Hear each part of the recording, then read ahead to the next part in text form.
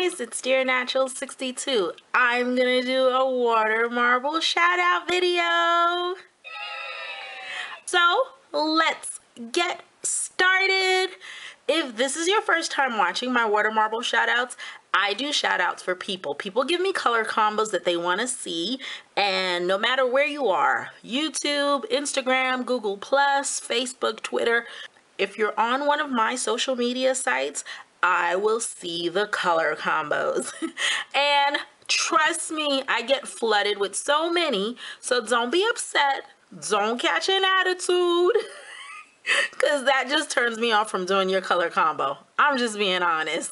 Now, I've already taped my fingers. If you've never seen one of my videos and you want to learn how to tape your fingers, I'll link the video to how to tape your fingers and how to remove the tape off carefully so you don't ruin your design in the description box on YouTube. So if you're on YouTube, just go to the description box. I'll have that link for you. And if you want more tips that I haven't mentioned in this video, check out video number 97. I'll also link it down below for you.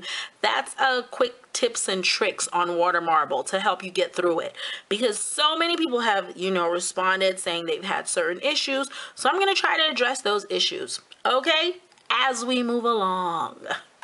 So now this color combo is from an Instagram follower. They wanted to see a white, blue, and yellow inspired look. I am so loving Instagram right now, and I love the fact that you can do videos too. The only thing I don't like about it, you gotta talk real fast on those videos because it's not that long. So that's the only thing I don't like about it. But other than that, I'm really feeling Instagram.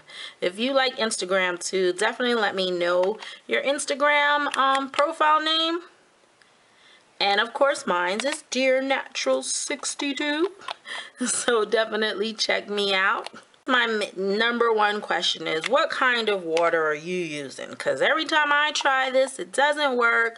I don't know what's going on. This is regular room temperature water. And again, for those that don't know what room temperature water is, it's just water that you let sit out till it becomes room temperature. So if you get the water from the faucet, just let the water sit out for about half an hour to an hour, and you should be fine. Don't worry about that. If you make little mistakes like that, we just won't use that section. Water marble can be so easy and so fun, but it does take some practice. But I know you can do it, so don't give up. I've gotten so many people that give me like pics of their water marbles, so I know it can be done. I'm just using the smallest dotting tool I have. In previous videos, I've used a T-pin, I've used a pin, I've used a safety pin, I've used an orange stick, I've used a toothpick. There are so many things you can use. When it comes to design, just figure out something that you want. This yellow is not being cooperative. But you know what? That's kind of cute the way it is right there. Let's see if I can stretch this out a bit and do something else. But the yellow was not being cooperative. That's the only thing I didn't like. We might have to leave that yellow out, because let me see. What else am I feeling? Oh, you know what? We could put in yellow dots. I'm gonna go in right here on my pinky. So once you figure out what you want and play around, you have so much to play around with. If your size of your cup is too wide and you notice it's spreading out too much, get a smaller cup. That's another tip. And then you have places to play with. Like if I wanted to try to create something over here, I can try to create something over here. And then you take a look. You step back and you look and you see where you want to put your finger. I realized since my yellow didn't work here, I'm going to use this section right here and then add in yellow accents. So let's go in.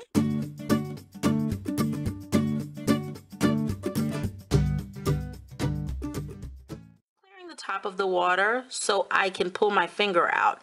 If you don't do this, when you do pull your finger out, you don't want any of this excess stuff to get on your nail. So now I'm just going to slowly pull out my finger. See how pretty that is? I was right. So now what I'll just do is I'll add yellow accents to it to make it work. But see how gorgeous? I love it. This also has like a sailor effect. My next color combo is coming from a Twitter follower and a YouTube follower. They wanted to see the same color combo, which is white, red, and black. And what I'm going to do for the black, I'm going to use, I'll have all the products listed in the description box for you. So you not to worry. Just give me a minute to put them in there, but I will. I'm going to use Sugar Coat by Sally Henson. And I want to see how that's going to come out. So we're going to see. Now you see how it opens in the water. So now you know you can use those colors also in the water for water marble. Because I didn't know what was going to happen. I like to test these out with you. Now if it goes terribly, terribly wrong, I will edit that out. But for the most part, I try to do everything firsthand with you at the same time. So you let me know what you think, and I get to see the same results you do at the same time, and I like that. So now, another common question I get is, do you have to put on a base coat? I say yes. Definitely test out my theory. If you don't have a base coat on, I notice that your design just looks so pale and it just doesn't have enough life for me. The colors don't look as bright, so I tend to do a base coat. Now, it doesn't necessarily have to be white though. The only reason I'm doing white is because I noticed the majority of all these colors had white in it. So it just made sense to use white as my base coat. But sometimes I just use the lightest color in my color combo. So if you're doing like a pink, blue, and yellow, I'd use the yellow. So just a quick tip. Okay.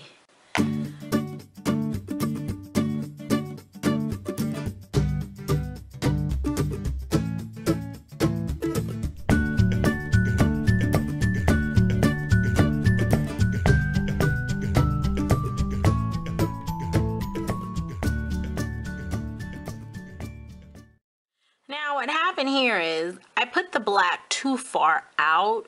Maybe I should have put another line further in, only because now my black is so dry. See, I can't drag it in. So like the yellow, I'm gonna have to do black accents.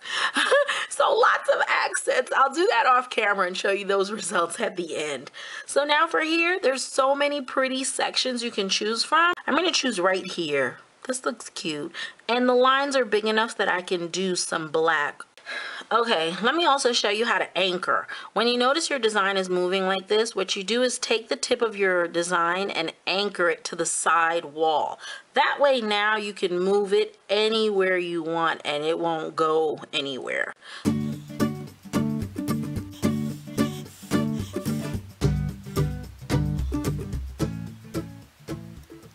That came out pretty too, so I'll add the black accents at the end.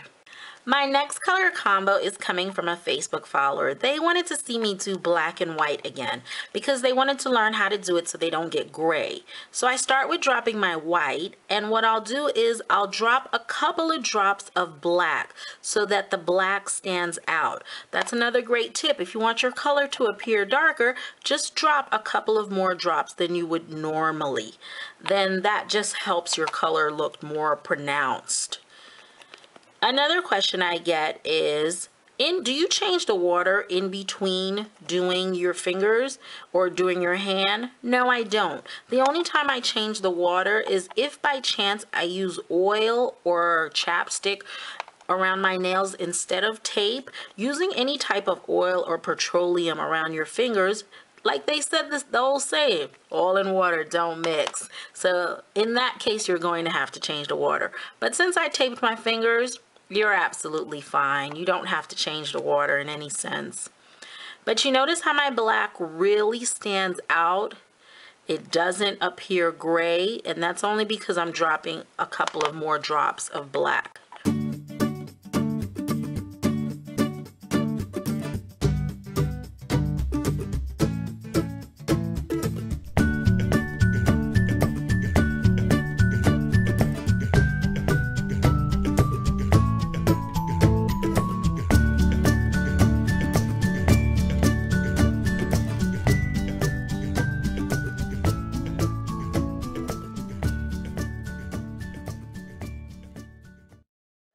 if you do have a small nail bed, I would just make sure that your design is it's like a tight knit design. Like if I had really short nails, I would be doing something like this. Not like this, because this is bigger nails, longer nail bed. Something with shorter nail bed, you want the lines to be much closer together.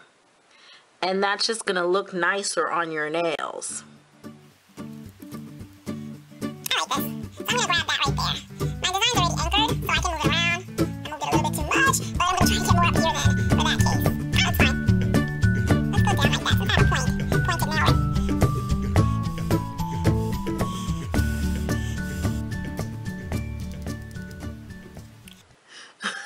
Now, isn't it funny how I wanted all of this on my nails? Instead, I got this.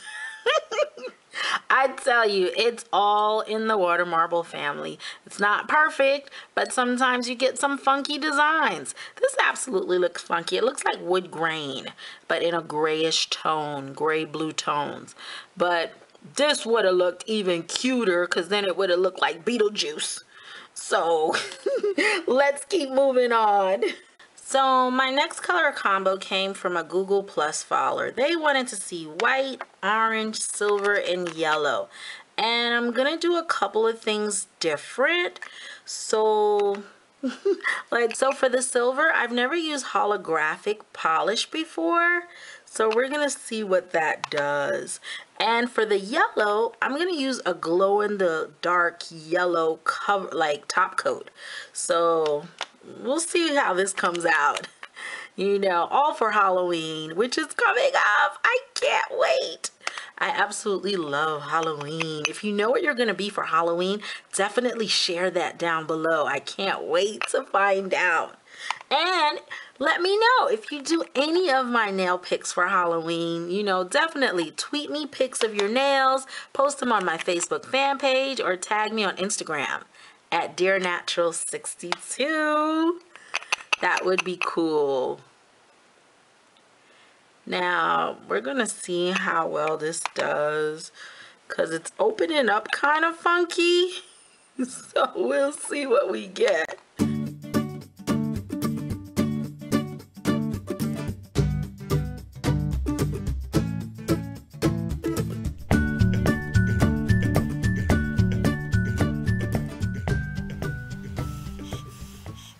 I'm afraid. Oh, that came out cute. Especially for Halloween, and especially since it's neon. That came out different and cute. So let's keep moving on. So the next color combo came from a YouTube follower. They wanted to see like a periwinkle blue and green. So this definitely, you know, screams Halloween to me. This color combo. So let's see what we can do. Now, a couple of things to try to help your colors spread. What you can do is make sure that your nail polish is not too thick. If your nail polish is too thick, it's going to have difficulty spreading. So what I recommend is using a nail polish thinner. I use Beauty Secrets, which I obtained from Sally's. And all I do is drop a couple of drops in my polish, and then that does the trick for me. Don't use nail polish remover, because what nail polish remover does, after a while, it ruins the consistency of your nail polish. My nail polishes have lasted a very long time because I don't do that. I did in the beginning because I didn't know any better. So now that, you know, I've learned, I'm going to pass on that knowledge to you also. This is so pretty. The more I look at it, it just looks so adorable.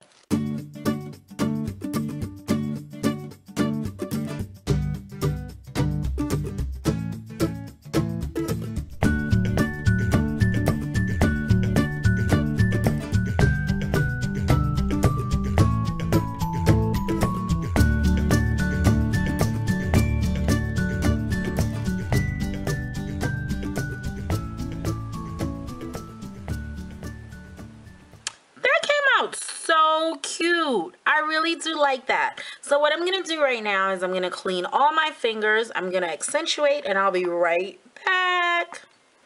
So here are my final results. I absolutely love the way they came out. So this is what I did. I know this was supposed to be a yellow, but please forgive me. I just went with the nautical theme and I just made a cute little heart and I think it just looks so adorable. Definitely let me know which one of these that you absolutely love. Because the black didn't take, remember it was too far on the outside, on the outskirts, what I did was I still used that same sugar coat black in Licorice by Sally Henson to make these dots. So if you feel it, it's not smooth. It has a grainy texture to it. Even though I put a top coat on it, it still has that kind of grainy texture, which is cute. So it makes it three-dimensional now. Now this one, I just thought it was fine and interesting just the way it is. You could have done something if you wanted to add some black dots or different colored dots in there, but really looking at it, it just looks interesting to me. So now this one, I did put the glow in the dark color. I'll show you that now. Oh, look how pretty. So your nails will look cute in the dark, in the nightclub. Lights back on. And then for the thumb, I think the design came out cute on its own. I didn't feel the need to accentuate. It looks like, how would I describe this? It's like a vibration of colors because the colors blended so beautifully together. It just looks gorgeous. Now, if you wanted to, you could put like a little purple rhinestone here in the middle to make it pop even more. It's all up to you how far you want to go and how less you want to do. Now you can always pull back or you can always do more. It's water marble. Just have fun with it. So I hope you've enjoyed this. More water marbles to come. Definitely check out my playlist on YouTube at www.youtube.com/Dearnatural62. Check out my water marble playlist. So many water marbles. So keep the color combos coming. Don't forget to subscribe to both my YouTube channels, Dearnatural62 and Dear Natural. And follow me on Twitter, Instagram, and Facebook, and Pinterest at Dearnatural62. Take care. Bye-bye.